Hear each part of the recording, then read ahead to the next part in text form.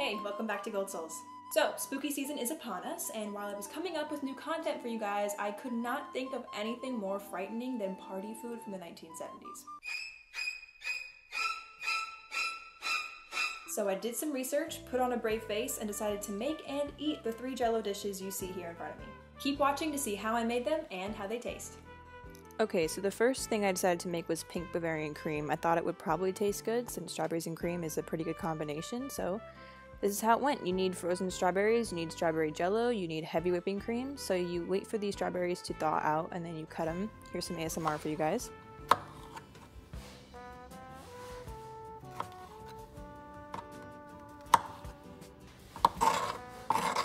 Then after that, you strain them to get all of the liquid out. In the meantime, you get your JELL-O mix going with the powder and boiling water. Stir it all together to combine. And then you get the juice from the strawberries, put it in a cup, add some cold water, and stir it together. Then you combine that with the JELL-O mixture and stir it together. Then you let it chill in the fridge, and next you get your heavy whipping cream and whip it together.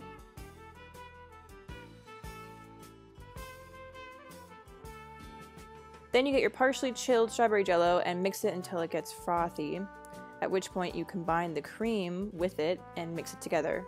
And I'm telling you guys, this smelled so good. I could have probably eaten it right then and there.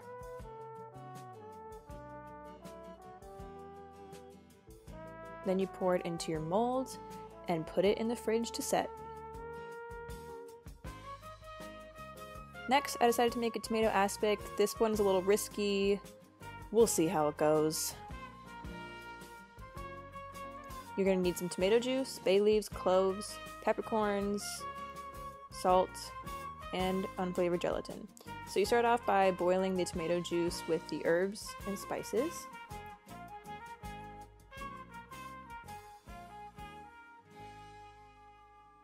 Once that comes to a boil, you will add your unflavored gelatin. Oh. That doesn't seem right.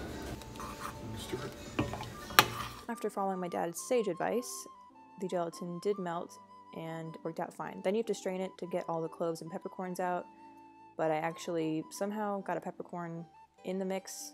Who knows? Then you put it into your molds. And here's my attempt at a thumbs up. There we go. Last but not least, the celery nut circle. This was scary, but kind of fun to make, honestly. You're gonna need lime JELL-O, salt, vinegar, celery, walnuts, sour cream. Get 2 packets of lime JELL-O in a bowl, add some salt, and then pour in the boiling water and mix it all together. By the way, I am fully aware of the fact that I'm not giving you guys exact measurements and super explicit instructions. I will be linking the recipes below so you guys can follow them if you so choose. Although, honestly, who else is trying to sit here and make 70s JELL-O? Probably not you. So, don't worry about it. Then add your water and vinegar. Keep stirring that together. Pour part of it into the mold and let that chill.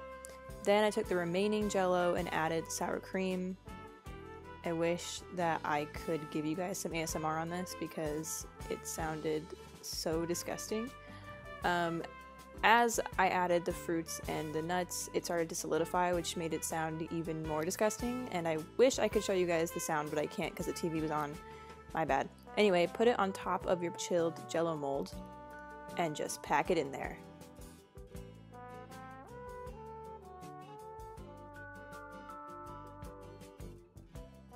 Alright, so now is the moment of truth. Can I get this out of the mold in a clean, orderly fashion? Yes! For the most part. We have a peppercorn that made its way in there somehow, and one piece that kind of fell off, but otherwise I'm pretty happy with it. So now I'm going to garnish it with lettuce, and I'm going to also end up adding some tomatoes and olives. Look at that. Pretty as a picture. Betty Crocker who? Okay, now it's time for the lime circle. It wasn't going to come out of the mold, so I had to kind of massage it and add a warm towel. Eventually it came out. and we are missing a chunk. But that's okay, we'll just put it on there and act like nothing ever happened. Garnishing with lettuce, celery, walnuts, and some pineapple pieces. Oh my gosh, the pink Bavarian. She can't do any wrong. Was a little off-centered, but that's okay. It gave me room to add some cute garnish in the front. I put whipped cream in the center and all along the top and the front.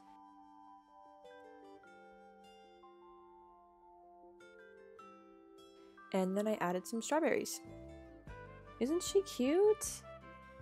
This one I think was obviously the prettiest and I'm the most proud of it, so gotta give you guys the close-up glamour shots. Ooh, look at that. Beautiful. Now it's time to eat it. Okay, so I basically chose these based on a scale of like what I think tastes good to what is probably nasty. So the strawberry, pink Bavarian cream, I'm pretty sure it's gonna taste really good. The tomato aspic is the middle ground here because I feel like it's probably gonna be weird, but I like tomato juice, so it might be okay. And then the celery nut circle, I'm scared. I'm really scared, y'all. Let's start with what I think is gonna taste good. Let's do the pink Bavarian and see how that goes.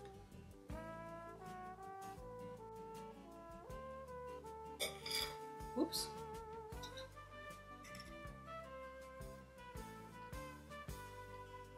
Oh, it's actually really good. It tastes like really fluffy strawberry ice cream, actually.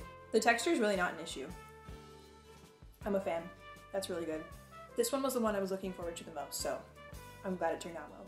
What's nice about this too is that it actually feels really light, so it doesn't feel like you're eating a heavy dessert, which is probably why it was really popular back then. Okay, so Bavarian cream is a success. It is very good. 5 stars, 100% recommend. Yeah, can't complain. I'm definitely gonna pass this around to the rest of my family. They're gonna love it. Okay, now it's time for the tomato aspic. It's gonna be weird. It'll be weird. Ugh. Here we go.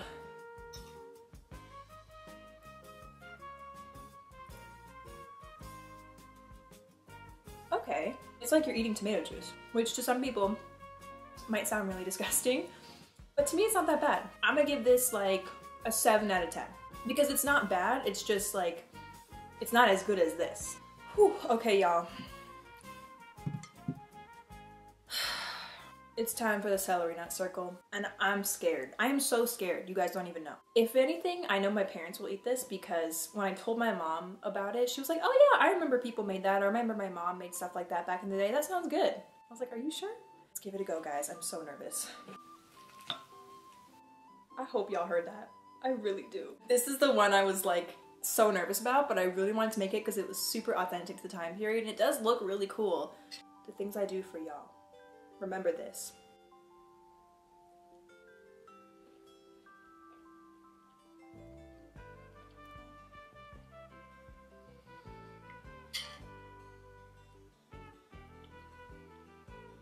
Okay.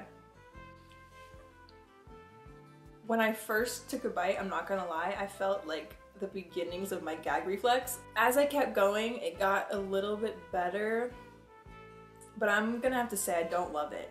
I don't love this. It's weird. Definitely making sure my mom and dad eat this. It's not as bad as I thought, but it is definitely weird. The variety of textures at work here are kind of stressing me out. You're eating Jell-O and then all of a sudden there's a walnut. Those two things should probably never happen. But I give the people of the early 70s props because they were, do I? No, I was trying to be nice. What were y'all thinking? This was called a Jell-O salad. Those two words should never, ever meet again. And it's clear to see why we left these in the past. So, luckily, I made this and ate it so you don't have to. Isn't that great? I'm gonna give this a 4 out of 10. I thought I was gonna give this like a 1. I thought this was gonna be really bad, and it's not that bad. It's just it's a little too odd for your girl. But you know what? To each their own, or Charlize Theron, as I like to say. Maybe someone out there would enjoy it, and I'm positive my parents will like this, so I'm gonna probably pass this on to them. All right, now it's time for me to pass these on to the rest of my family and see what they think. Thank you guys so much for watching. Please leave a comment below if you've ever tried a Jell-O dish like this before. Don't forget to like and subscribe, and while you're at it, follow Gold Souls on Instagram and TikTok. I'll see you in the next video.